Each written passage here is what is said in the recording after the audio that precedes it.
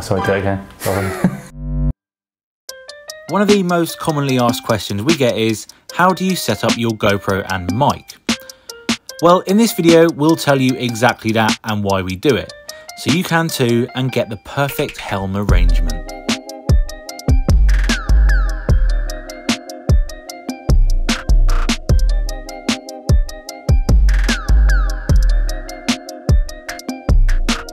Even though the 8 and the 9 is out, we use the GoPro Hero 7. The 8 and the 9s do have the capability to have mics, but you have to have this sort of bulky media pack on top of the camera itself.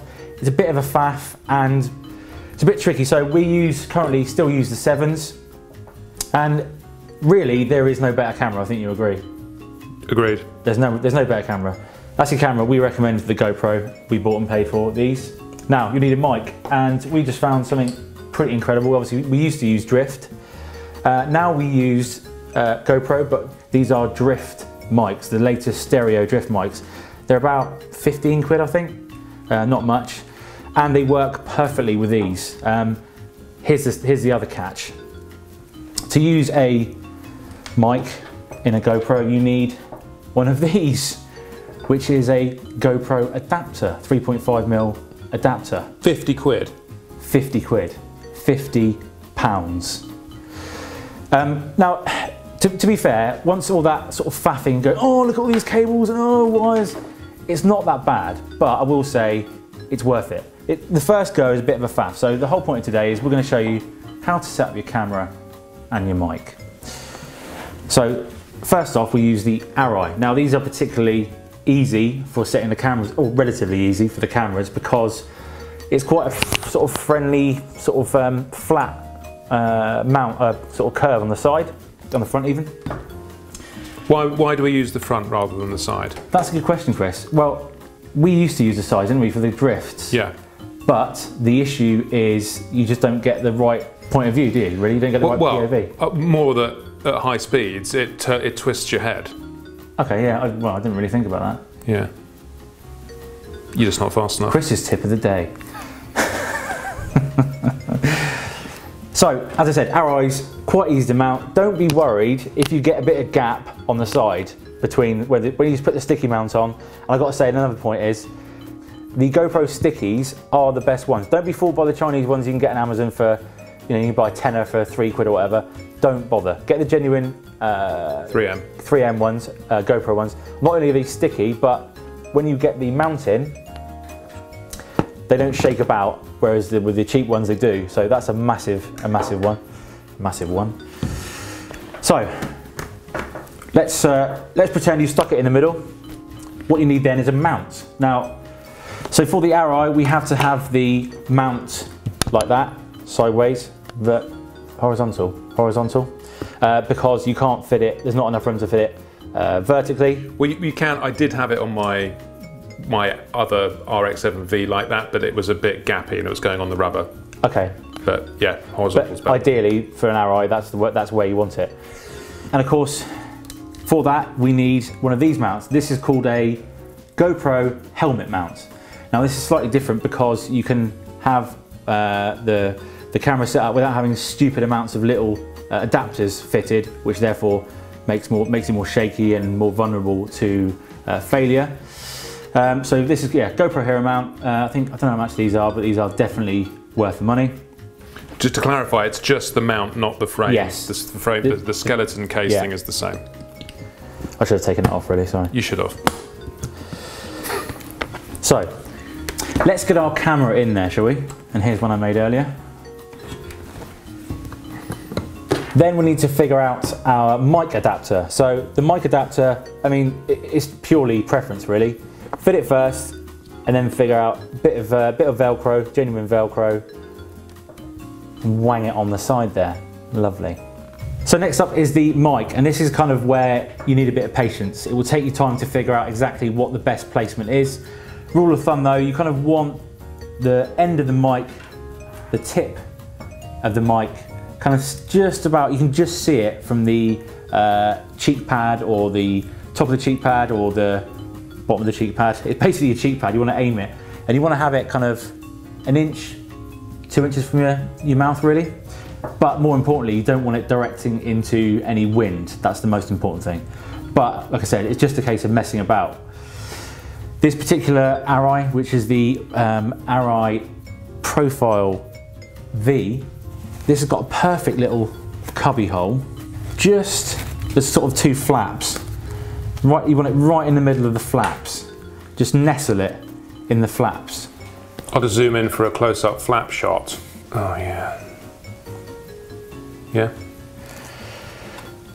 And the bonus of this little beauty is the fact that it's got a bit of extra wind protection. So just nestle it in the flaps there, pull the skin back over, and you can ram it back in your helmet. But again, that's kind of, you want to kind of play about. You won't do it first time. You will not do it first time, I guarantee you. So have a little play and perfect your position.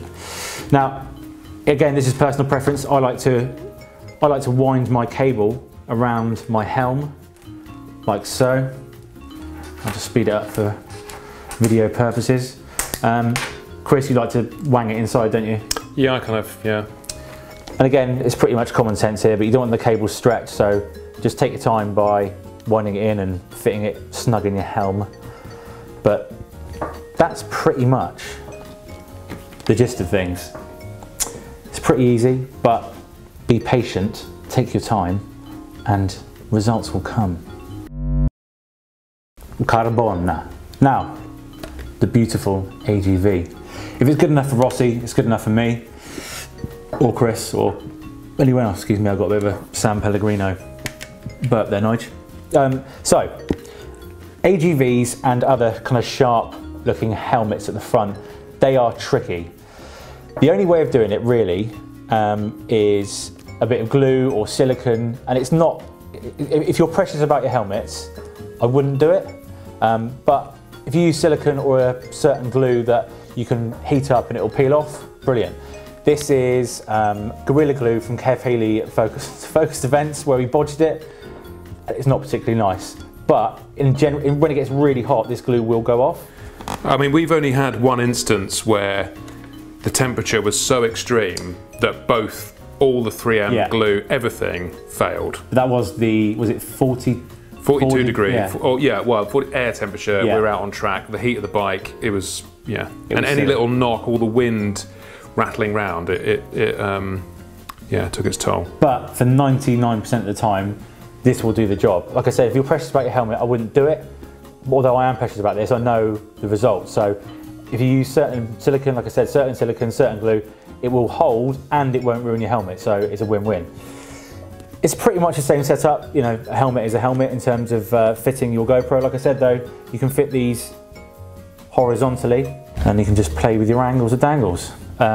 I won't teach you how to do that. You can figure that out yourselves. First rookie mistake on that though, it always, like, crouch down on a superbike and all people get is their tank. Yes, very true. You know, yeah. you've got to, Exactly, it looks ridiculous. Like, show us an average. So that looks kind of alright, doesn't it? Yeah. But that kind of is, yeah, there or thereabouts. You think, yeah, that's fine. Realistically, yeah, kind of out there, isn't it? Yeah. Yeah. Because if you tilt the helmet now when you're tucked in, it's even, yeah. Now for more conventional cheek pads, AGV, Shark, Shoeies, etc. This is with the clips that clip in.